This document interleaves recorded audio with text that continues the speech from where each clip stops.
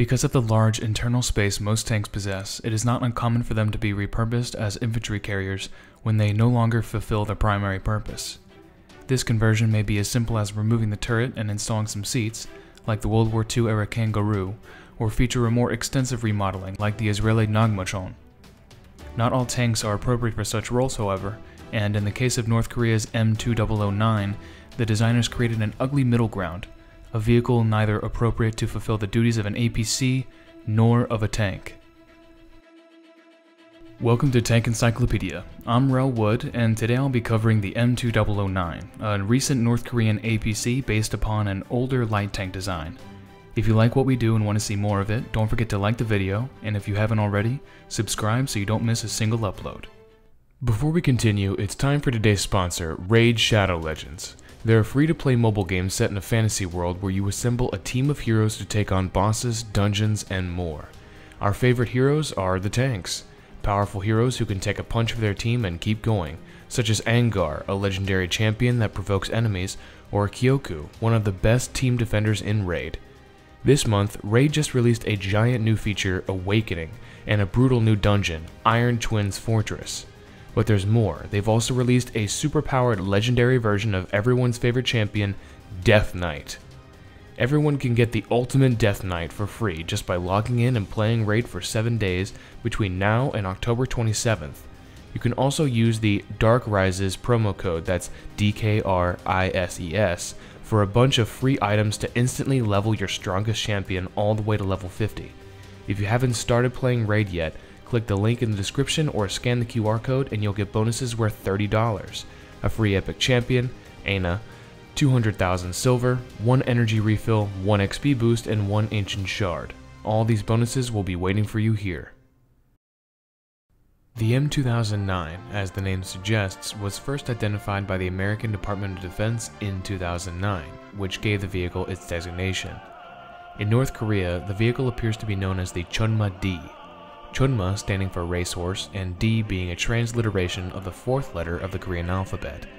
However, the vehicle is believed to actually be a derivative of another North Korean design, the M1981 light tank, which itself bears more than a passing resemblance to the Soviet PT-76, though carrying a heavier 85mm gun. Over the years, the M1981 has become increasingly obsolete, with the range of targets it can engage to good effect slowly dwindling. The M2009 is theorized to have been the result of repurposing the production lines of the M1981 to produce a vehicle more relevant, though perhaps not more modern, to the Army's needs. In some respects, the M2009 represents a return to form for the M1981. The light tank's hull was modified from that of the 323 armored personnel carrier. The hull and suspension of the M2009 remains mostly unchanged from its predecessor. The hull itself is a lengthened version of the 323 with 6 road wheels on a torsion bar suspension. The vehicle is also amphibious and features hydrojets to improve its water crossing capabilities.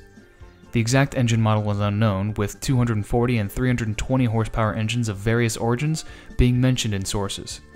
The largest changes to the hull are modifications to the cooling system, with a single central grill for engine cooling rather than separate ones, and the addition of a stowage box. As the external appearance of the vehicle remains mostly unchanged from its light tank ancestor, it is possible that many of the internal components have also remained the same. This means spare parts for one could be used for the other, as well as reducing disruption of the production process. This could also mean that some aspects of the vehicle remain relatively dated compared to modern counterparts, although at present this is only speculation. North Korea isn't in the habit of disclosing such information. The turret and 85mm gun of the M1981 have been replaced by a cylindrical turret mounting a pair of 14.5mm KPV machine guns, as well as a coaxial 7.62. This is similar to the armament mounted to the older 323 APC. Once considered heavy armament for an APC, the proliferation of 35 and 40mm armed APCs and IFVs meant it is now much more moderately armed. The turret also mounts an infrared searchlight, as well as 6 smoke dischargers. When seen during Korean parades, the vehicle is often seen with an Igla surface-to-air missile launcher mounted on the turret, typically seen behind the commander's cupola, although at least one image seems to suggest a forward mounting exists as well. It is unknown if the addition of the Eagle is purely for appearances during parades or if it's intended for use in combat, though photos of North Korean vehicles outside of parades often show them without launchers mounted. It is theorized that the Eagle is stored in the stowage box when not in use. The vehicle is operated by a crew of 2 or 3. A driver and a commander can be identified, and there is space for another person next to the driver. This may be a crew member, such as a co-driver or possibly a dismount element. Although not an uncommon number of crew, the suggested lack of a gunner may mean the commander has to fill in.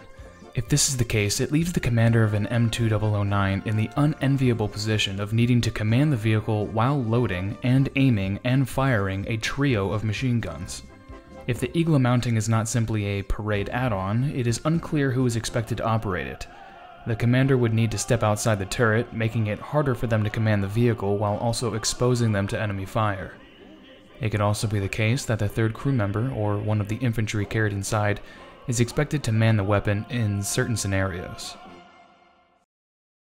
The transport compartment is relatively small compared to the older and more numerous 323. It is not believed to carry more than 4 to 6 soldiers compared to the 10 or even 12, according to North Korean sources, carried within the 323. In addition, there are limited exits available for soldiers transported inside it. The rear-mounted engine precludes the installation of a rear door or ramp, and instead the soldiers must use a pair of rather diminutive doors on the sides. This is an inefficient dismount method, and potentially very dangerous if the vehicle were to be ambushed. The vehicle also contains a single firing port on each side, allowing a pair of soldiers to engage targets from within the APC. The M2009 is not the first APC based on an amphibious light tank, although as such designs have faded in popularity, it may be one of the last. Both the Soviet Union and People's Republic of China created personnel carriers based on existing PT-76 and Type 63 light tanks. However, these designs, the BTR-50 and Type 77, respectively, fully embraced the battle taxi nature of their role, resulting in vehicles that lacked much in armament but made up for it in carrying large quantities of infantrymen to and from the battlefield. The M2009 has taken a more hybrid approach, yet in doing so it still lacks much in the way of modern weaponry while also limiting the number of passengers it can carry. In summary, although the M2009 is the most recent tracked APC introduced into North Korean service, it is unlikely to supplant the more numerous 323 in its role of armored transportation. Offering equivalent firepower on a chassis capable of carrying fewer soldiers in less efficient conditions, the vehicle makes few good arguments for itself.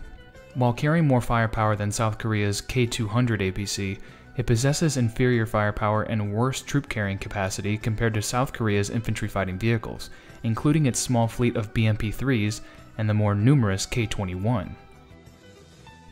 And so this concludes our look at the M2009 Chunma-D. What do you think, a poor man's APC, or did we miss something that makes the vehicle more viable than we gave it credit for? Let us know in the comments. If you aren't already, consider becoming a subscriber so you don't miss out on a single video. If you want to contribute more directly, consider Patreon or PayPal. The money comes back to you in the form of bigger and better videos.